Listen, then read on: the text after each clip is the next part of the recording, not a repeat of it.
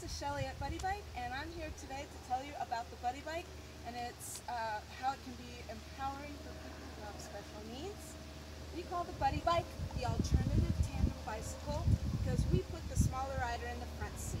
In most of the options, the smaller rider goes in the back, and in our case, our front rider is normally a child with special needs such as autism, Down syndrome, sight impairment, low muscle tone, or other disabilities that may keep them from riding the bike safely on their own. The person who rides the front of the Buddy Bike does not need to have cycling skills to get started, but there is a potential to learn the skills on the bike. And we ride riders of all ages and sizes because we have fold-out foot pegs that are great for the little kids who can't reach the pedals yet, or even some of the kids who can pedal but maybe will tire on a longer ride. And then we hold up to 380 pounds, so 2 adults can ride the bike, making it a safe cycling solution for riders of all ages.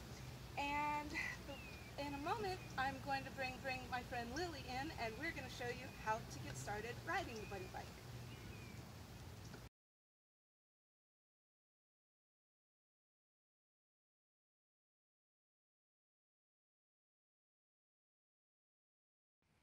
Hi there, we are ready to get started riding, so I'm going to bring in my friend and supermodel over here, Lilli, and we're going to show you how to get on the Buddy Bike and how to successfully take off and take a ride.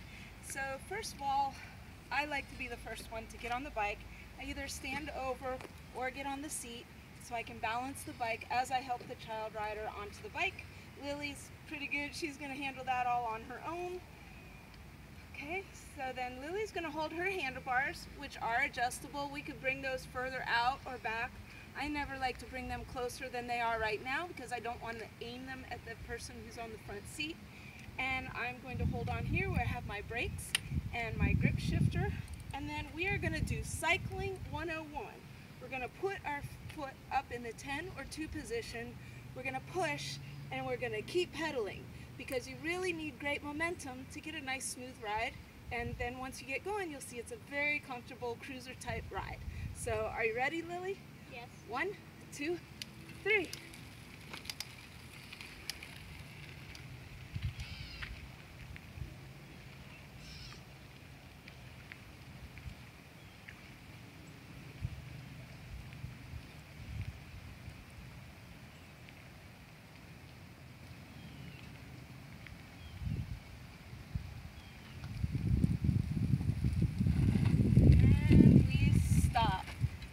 See how we work together to pedal the bike and have a nice smooth ride.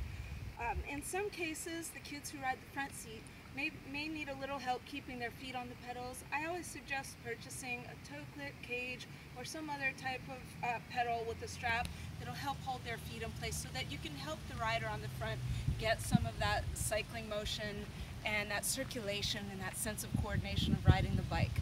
So I hope you all enjoyed our video and our beautiful sunny day in Florida. And if you want more information, please visit buddybike.com or please call me, Shelly, at 786-489-2453. Have a great day.